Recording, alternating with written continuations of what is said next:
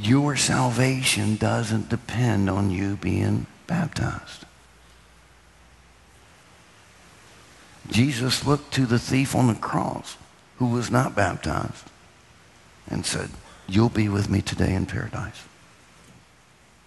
Now again, I encourage you to be baptized. But if somebody comes forward and asks God to forgive them, let's say today, and they plan on getting baptized next week, but something happens, you're telling me a God of mercy, whose son died for us, would send that person to hell because they hadn't been baptized? We say absolutely not. Amen?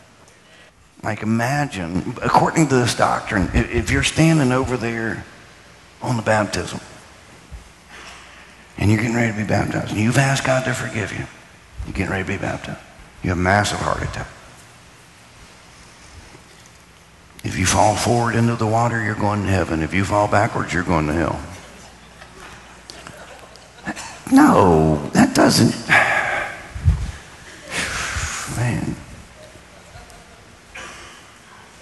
You know, if that worked, if people were forgiven through baptism, let's just take that water and fill up a pumper truck and ride through the neighborhood.